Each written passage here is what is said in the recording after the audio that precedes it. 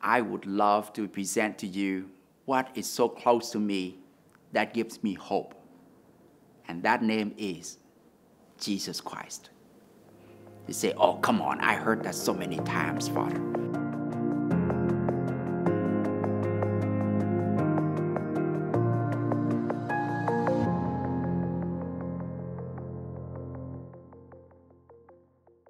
I want to give you a concrete 3 things again that truly grasp my whole being, if you will. The first one,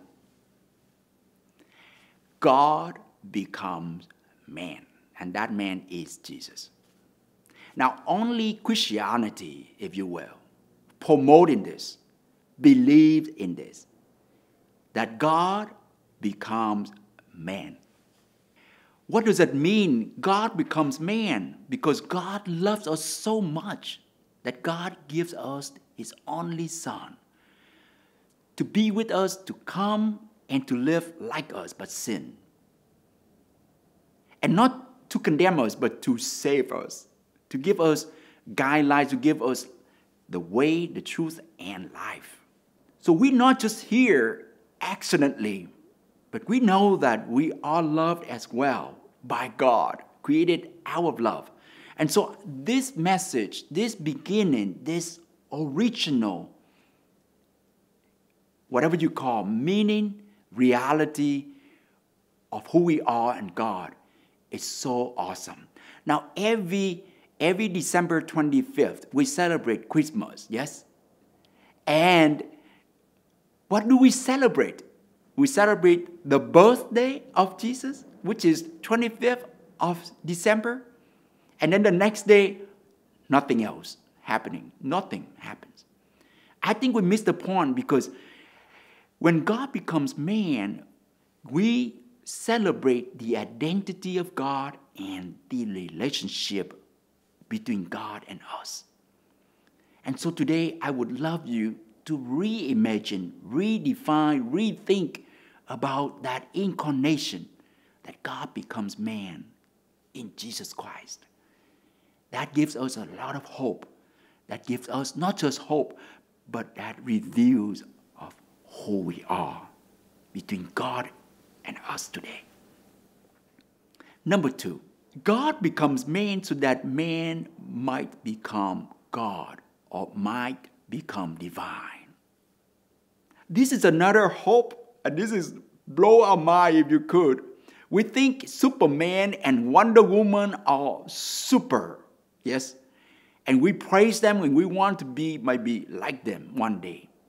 But if we think about it, if we believe that God becomes man so that we might become divine and God here, we are the sonship and daughtership of God. We are children of God. It's much more powerful than Superwoman or Superman. And so we are so blessed by God every day.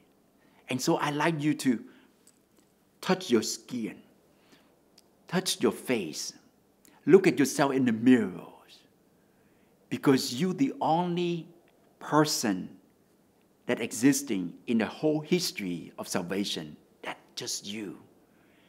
Everybody is so different and unique and distinct in the whole history of salvation.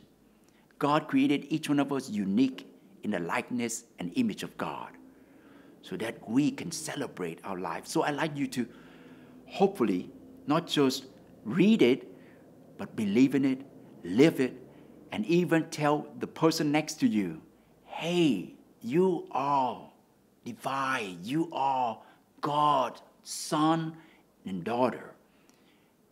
The third one that I'd like to invite you to think about, because we Catholic Church tradition, every prayer we end with, we ask this to Christ our Lord. Through Christ, everything comes into being. Through Christ, everything exists. And so let us just grasp to that. Let us believe in our prayer, because Jesus said, I leave but I will send you the Paraclete, the Holy Spirit. The Holy Spirit will show you, will reveal you the truth. What you and I are doing right now, we operating out of the energy, the goodness of the Holy Spirit. If you could understand me and understand yourself, if we can relate, because the gift of the Holy Spirit. And so it's just like your smartphone. Every smartphone with a airplane mode, you just turn that airplane mode. You will connect with the Wi-Fi of the Holy Spirit, just like that. So we don't have to do anything too hard. The Holy Spirit is around us, within us. We just be open ourselves and willing to allow God, the Holy Spirit, to get in touch with us, to inspire us, to lead us, to love us.